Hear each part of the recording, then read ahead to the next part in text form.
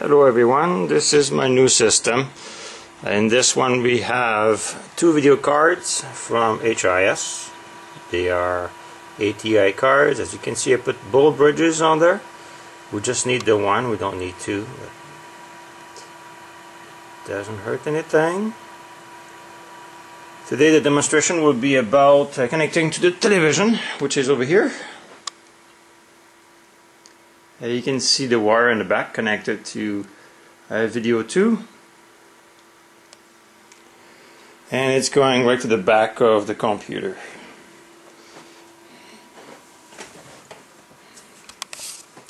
I'm going to do a log on over here.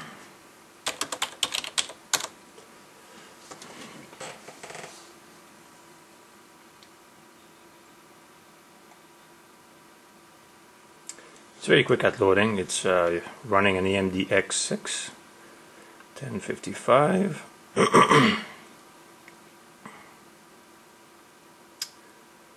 And for showing you I did a right click on the desktop to call the Catalyst Control Center.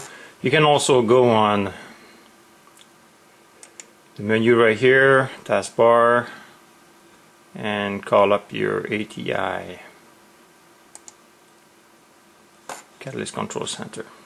Because I got two cards installed, a few menus show up.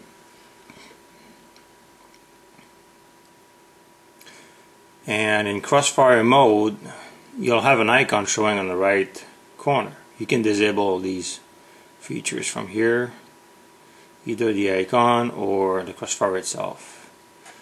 When you go with the Catalyst Control Center, you can go in advanced mode or normal mode. I prefer this mode, it's much better. As you can see, I selected graphics, then I'm going to CrossFireX. Doing so allows me to see that checkmark box. Excuse me. Well, that's great for a video, eh?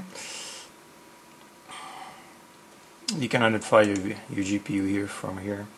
It's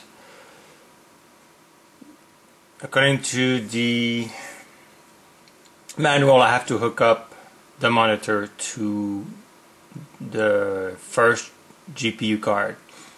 If I go to the second, it will not, or the crossfire will not work. On this motherboard for this computer, there is also a graphic module, but I'm not using it. I turned it off. Some video cards can use it for hybrid, because ATI can use more than one video card for crossfiring. From here you can see I got the use of two video outputs. One goes to my television and one goes to my monitor, which is an LG. Alright, because crossfire is enabled, I can run any video games and you'll see a crossfire icon. I'm gonna launch Requiem so you can see that icon showing on the corner.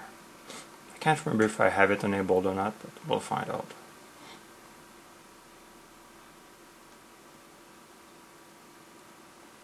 I should double check before I go.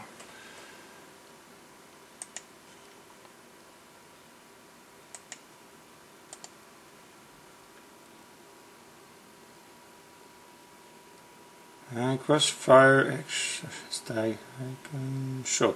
It's disabled, so I'll place the check mark on it. All I had to do was click on it. Then if I go join for this particular game, or start would start the game, right? Oh, I still have to wait. It's not downloading. It's using the internet, this game. Meanwhile, I can show you what it looks like on my television. I have to do the password here. parental reason. That's my PS3 showing up. All I have to do is change my input to computer. And there is what this is what it looks like when you have the desktop showing on your computer, and when you have the desktop on the television itself. Right now the sound will come out from my speaker system. I finally have a result of 100% here, so I can launch the game now. There we go. I'm not gonna play the game to show you anything else than just the icon here.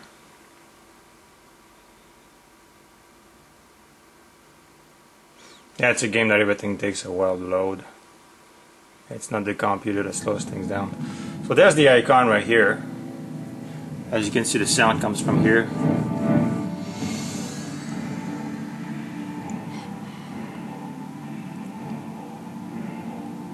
So I'm gonna kick myself out of there. That's all I wanted to show was the icon. And if I wanted to play that game somewhere else, I would have to move that game display to my TV screen. If I wanted to watch a movie or DVD or even the internet, and I wanted that to show on the television, I would have to drag this item. I'm restoring it right now, it's easier to move.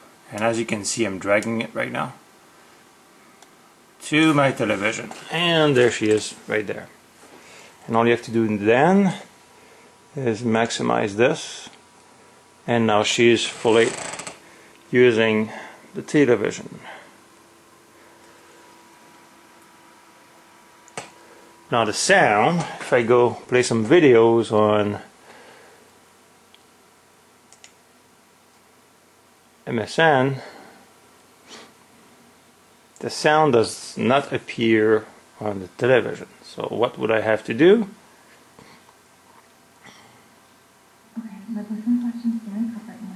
Is to go on the desktop,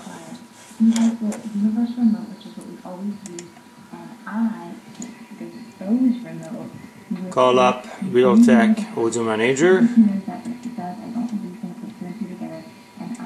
by activating the Sound Manager. Then all those tabs here can be an output to speakers, to my headphone, or to my television. All you have to do is press this button right here, and then at that point you get all your sound over here. Well, it happens that I picked a video that is kind of stupid. Pick something more fun maybe.